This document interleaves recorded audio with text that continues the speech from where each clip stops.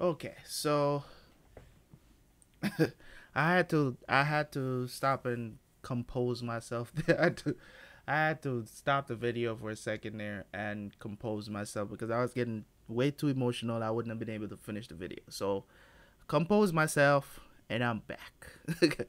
So if you see a short skip, like literally while I was like breaking down, you understand why I don't want to be here crying because I really want to get to the uplifting part of the video.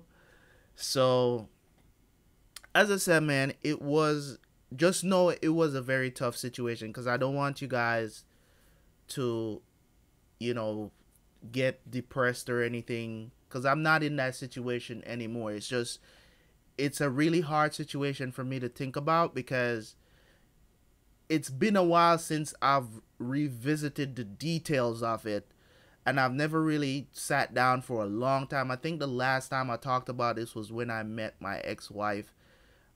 She wanted to know what happened, so I really had to go in detail. And I also had to talk about this for immigration for some strange ass reason, you know. So for immigration purposes, when I was trying to get when I was filing for my citizenship and all of that good stuff. I had to talk about it. So it's been a while. I'm talking about like over 10 years ago. So it's been a while since I talked about it. So the details, I've always just talked about it in passing, just small little details of it. I never had to really talk like outright, for a long time describing the details of what happened. Just thinking about it, it makes me really emotional because I know I'm not there anymore, but your mind goes there and you feel like you're sitting. I'm still, so I think I was talking about what I had with me. I had the I had a Bible with me that every now and then I would open it and read some scriptures, and I think that's what really kept me going and not giving up on myself and life itself. um did I have suicidal thoughts? No, never had a suicidal thought, never thought about offing myself, never did. I never did. Because I'm pretty sure you guys are probably wondering if I ever thought of killing myself. I never thought of killing myself, not even once, because I had a very strong belief in God. So and I knew that suicide in for me, you know what I'm saying, for me, and what I've learned is that suicide is a sin. Taking your own life is a sin, and I know I wouldn't if I know if I kill myself. I believe that if I killed myself, I would not have been going to the better place that I believe in. I'm trying to word this in a way so I don't offend anyone that believe in something else. Okay, it's my belief. I'm not trying to throw it on you, so don't take offense to it, okay? It's just what I believe. So, it's just in those particular moments that I had, a lot of things crossed my mind. I thought about, am I ever going to get out of the situation? Is things really going to get better? Am I going to be one of those people that's on the street for 20, 30 years until you die from hunger or something? Those are the things that I thought about. Another question you guys might have: did you ever call your people and let them know? No, never did. I never called my people. Why? I'm gonna tell you guys. I'm getting to the end of this part of it. But as I said, I'm rushing through it because there's so much more I could tell you guys about. But during that time, I never called because of pride. Because I'm supposed to be on my own. I'm supposed to be taking care of myself. And as a man, it means a lot. You know what I'm saying? And being a Jamaican, proud Jamaican, being understanding, being taught from birth, then that when you become of a certain age, you should be able to do this, that, and that, and whatever. You shouldn't be dependent on anybody else and all of this other stuff. All that stuff, which I believe now, which is something, things that I talk to my mom about now and ask them, why do they teach us stuff like that? When, if you're in a situation, the best thing to do is ask for help, and now I don't give a crap. I ask for help. I'll ask for help if I need it. You know what I mean? Regardless of what it is, regardless of what I'm asking help for, I need help because I believe in the power of a community, and that's what I'm trying to do here, so we can help each other in the future as build certain things. So it's just crazy how I got out of that situation, because I decided to call someone, and I just so happened to call the person, and it's my oldest sister that I hadn't talked to in years. I knew she was living in Florida, and I just so happened to be I was at a place in my life where, when it was like I didn't have nowhere else left to turn. It was like, I know for sure I wasn't calling my brother. I wasn't gonna call him, even though he was the closest person that could help me. I just couldn't get the courage to call him because I didn't know what was gonna happen. He didn't know where I was. He didn't know what was happening because I hadn't spoken to him in over a year. So he didn't know what was happening. So I called my sister. I just, remembered, her number. And I called her. And she said to me off the bat, she basically was saying to me over the phone, because I don't remember the exact wording of everything that she said. But she basically said to me, where have you been? The usual stuff, where have you been? We've called, your brother, and you know what I'm saying? Like, mom has been wondering what's happening with you. We don't know what's going on. What's going on with you? Like, are you okay? And stuff like that. I was completely silent on the phone. Wasn't really saying anything. Because I still didn't want to say I've been homeless for the past, almost a year. I still didn't want to say that.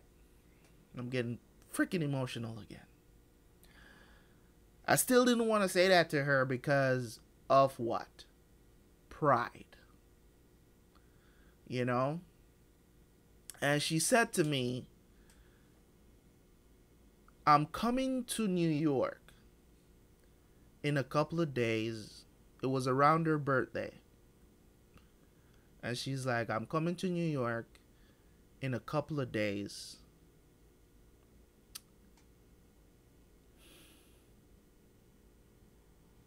I don't know why you called me, but I'm coming to New York in a couple of days. And I'm not leaving without you. She literally told me that the night when I called her, she said to me, she said to me, I literally just came from church. It was a Thursday night. She said, I just came from church, and the pastor literally just told me that a family member is gonna call you tonight. She didn't know who it was gonna be. So when I called her, she said, I'm coming to New York in a couple of days, and I'm not leaving without you. And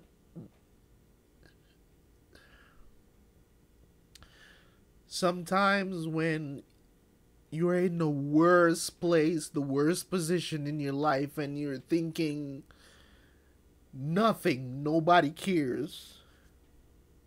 I mean, I was thinking for all that time, I was literally thinking that I was not going to ever come out of that situation ever. I didn't trust anyone.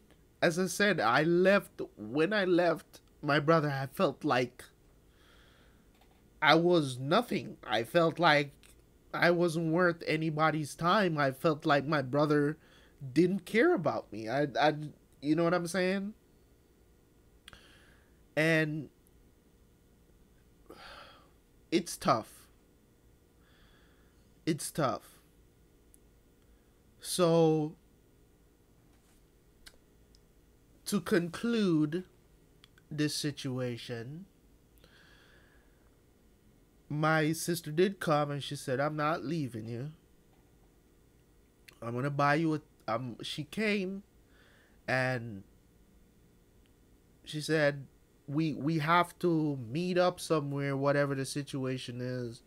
We met up. We talked at church and stuff like that, and they're like, we know him. He was coming to church and all this stuff, and he just stopped. We didn't know what was happening and whatever. Because I used to, go to church every Sunday and stuff like that. So it wasn't like that's what I was born into. So that was never an issue, right? Hold on, let me. Oh my god.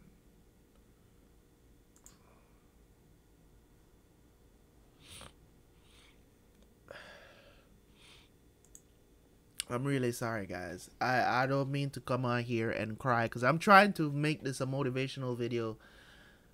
I'm telling you guys right now, and because I know, over the years, a lot of things. I mean, that led into me moving to Florida. That's how I ended up in Florida, in Miami, Florida. My sister came and got me from New York. And sometimes you really are in a place where you feel like nobody really cares, but I'm telling you that someone cares. And I would love to give my sister all the credit in the world, but it was all God. It was. It was all God, man. And I know you guys might believe in something else. I'm not here to preach religion. It's not about religion or anything like that. I just want you guys to know that somebody cares. There's somebody that cares about you. And I'm going to get into some more deeper things as we go along. As I do more of these videos, I'm going to get into some more deeper things, about, how to operate, how to get into opportunities and stuff like that. But I just want to make this initial videos for you to understand the person that's talking to you and what that person, has been through. I want you guys to understand that through this video.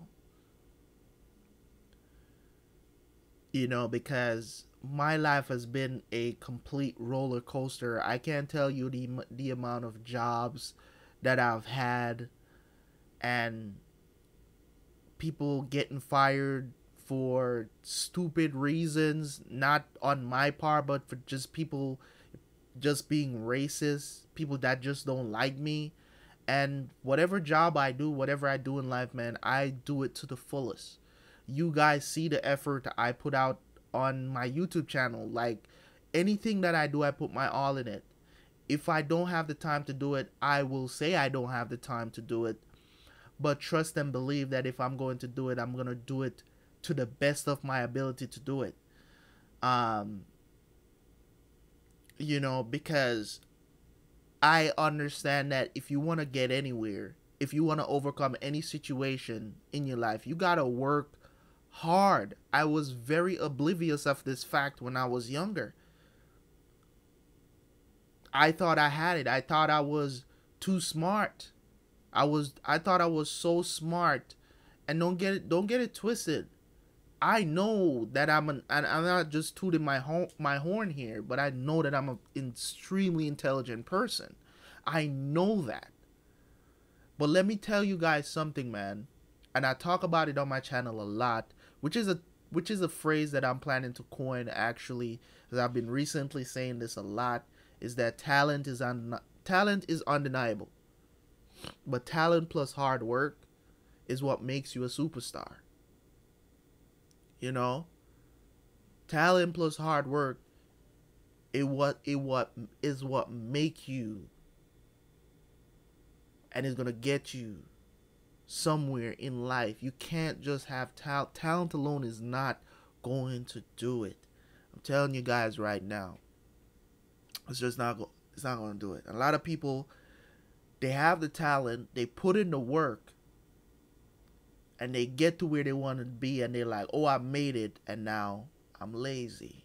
That's why you have so many one-hit wonders in the music industry. That's why you have so many of them, because they get lazy. And they can't capture that, but they don't understand that it's the hard work you got to continue. You got to be consistent. You got to just keep putting out work and just keep doing your thing.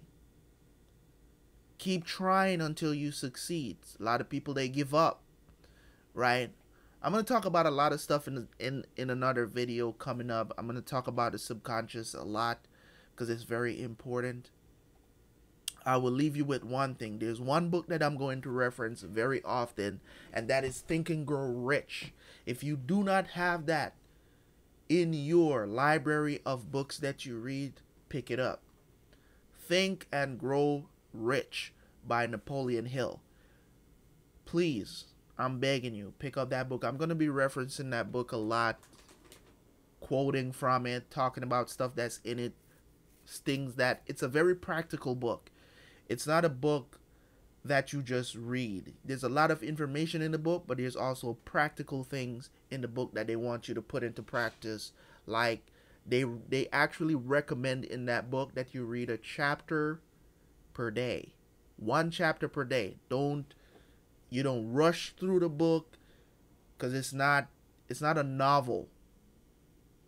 It's a book that you're supposed to read and put into practice because it gives you stuff to do.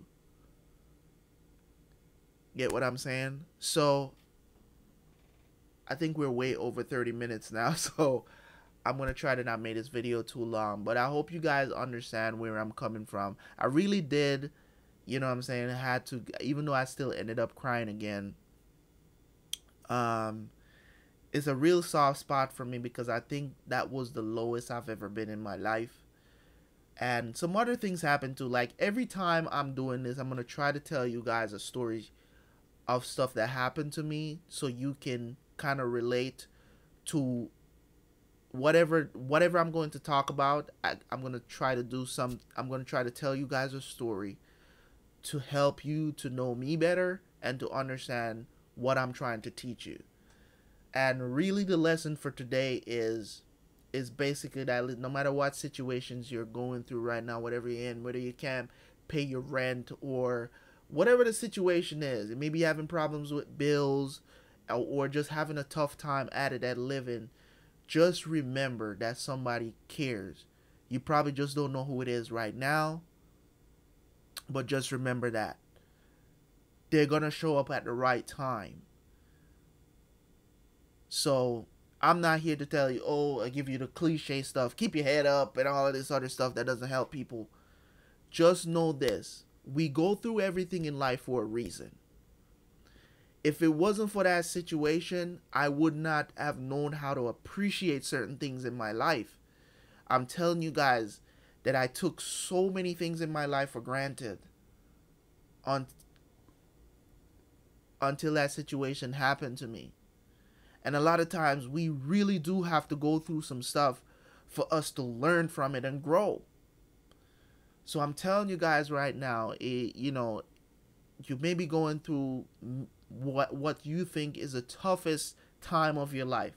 Remember that somebody cares. They're gonna show up when it's time.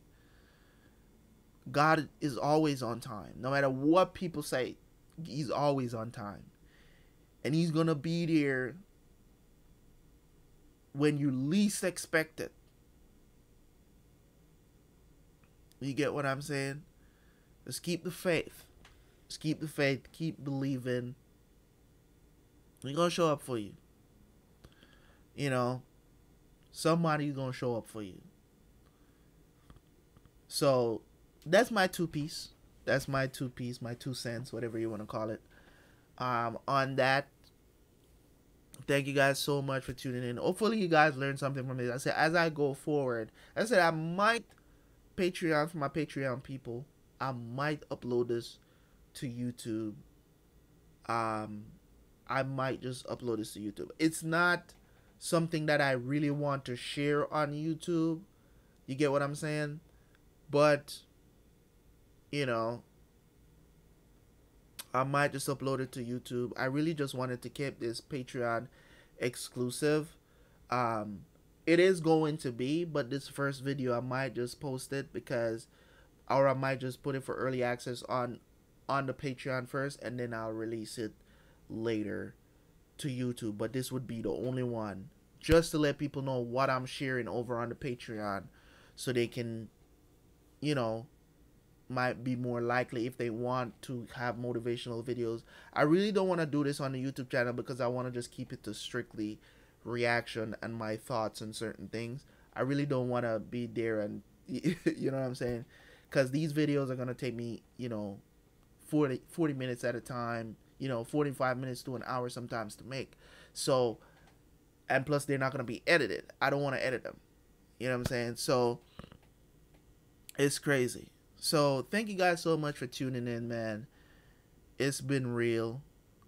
And I hope you guys learned something from this. And if you're in a bad place, man, just remember what I said. So I'll talk to you guys later. Catch you guys.